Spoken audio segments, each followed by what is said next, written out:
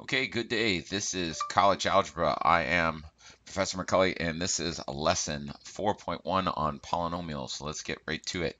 Today we're going to write polynomial in standard form, and then we're going to determine the degree and label the terms of the polynomial, and then we're going to add, subtract, or multiply polynomials. So we'll start with some definitions. A polynomial function is any function that has the general form f of x equals a sub x to the n plus a sub n minus 1 x to the n minus 1. And then we can have all of these terms a sub 2x squared, a sub 1x plus a sub 0. Now we've already had some polynomial functions. We've had quadratics. And if we talk about a quadratic, y equals ax squared plus bx plus c. And we've also had some linear functions, y equals mx plus b. All of this saying is that we can have more terms in the polynomial function, and we can have values of the powers of the variables that are higher than 2. So n has to be a natural number. The leading term will be a sub n, x to the n. The leading coefficient is a sub n. The constant term, it's constant because it doesn't have a variable. The linear term is the term to the first power.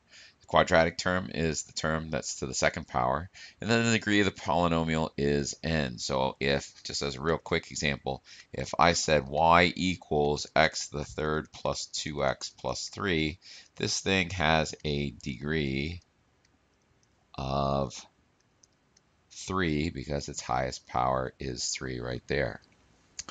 Okay, some additional terms about polynomial. The cubic term is the term of degree 3. So if we go back to this example here, I can also call this a cubic function. And, oops. A term of degree 4 is the quartic term. The cubic coefficient is the coefficient of the cubic term, and the quartic coefficient is the coefficient of the quartic term. Let's talk about an example. If we look at this thing, f of x equals 3x to the fourth minus 6x to the third plus 2x squared minus 5x plus 6. What is the constant term? The constant term is the term that has no variable. It is 6. What is the leading coefficient? So I go and I find the highest power. It's 4. Its coefficient is 3, so the leading coefficient is 3. What is the linear term? The linear term is the term that has a degree of 1. And so right here is my linear term. So my linear term is negative 5x. What is the degree of this polynomial? The degree of this polynomial is 4 because it is the highest power. What is the quadratic coefficient? The quadratic term is 2x squared. Its coefficient is just 2. What is the cubic term? The cubic term is the term that is to the third power, so the cubic term is negative 6x to the third. All right. Adding two polynomials, you can add two polynomials by collecting like terms. So I am going to add x to the third minus 3x squared plus 6 and plus 2x to the third plus 6x squared plus 3x minus 3. So I'm just looking for like terms. I've got x to the third and 2x to the third. X to the third and 2x to the third is 3x to the third.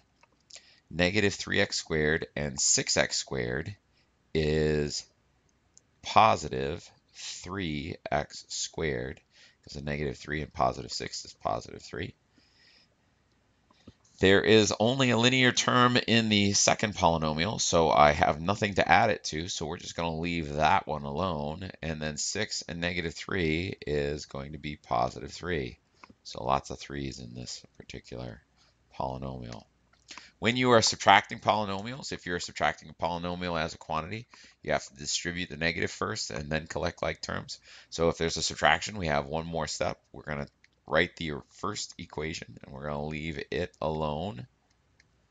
But for this one, we are subtracting the entire quantity, so we have to distribute the negative to each term. So I'll have negative 2x to the third minus 6x squared minus 3x, and then minus a negative will make that plus 3 on the end. And so I'm just collecting like terms like I did in the last time. I have x to the third, and negative 2x to the third is going to leave me negative x to the third. Negative 3x squared minus 6x squared will be negative 9x squared. And then I, again, don't have a linear term, so negative 3x. And then 6 plus 3 will be 9. So that is that particular expression. And then finally, if you're going to multiply polynomial, to multiply polynomials, multiply each term in the first polynomial by each term in the second polynomial. And I would suggest that you stack these, especially if you have polynomials that have more than 2 terms in them. So I'm just going to go through and I'm going to multiply x times everything in the second polynomial. So x times 2x squared is going to be 2x to the third. X times negative 3x will be negative 3x squared. X times 4 will be 4x. And then 6 times 2x squared will be 6x squared. And you'll notice I'm stacking these so that the degree of each term is going to line up. 6 times negative 3x is negative 18x. And then 6 times 4 is 24. And so we're just going to collect our like terms again. There's only the 2x to the third, so I'm going to go 2x to the third. And then negative 3x squared plus 6x squared is positive 3x squared.